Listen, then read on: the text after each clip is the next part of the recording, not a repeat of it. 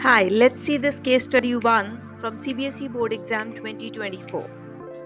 A garden is in the shape of a square.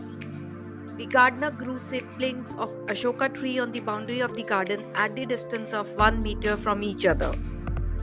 He wants to decorate the garden with rose plants.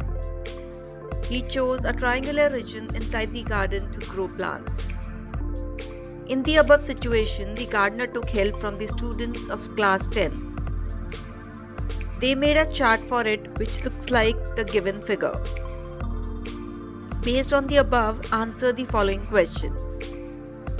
If A is taken as the origin, what are the coordinates of the vertices of triangle PQR? Well, plotting it on the graph, you will see that P is 4, 6, Q would be 3, 2, and R is 6, 5.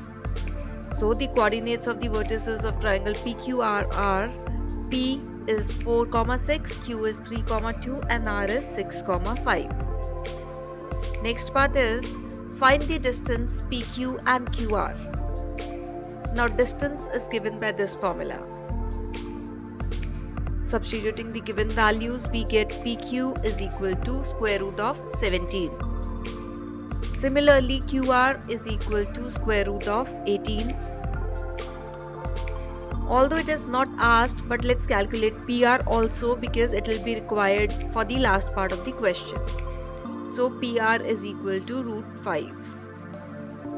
Moving on to the next question.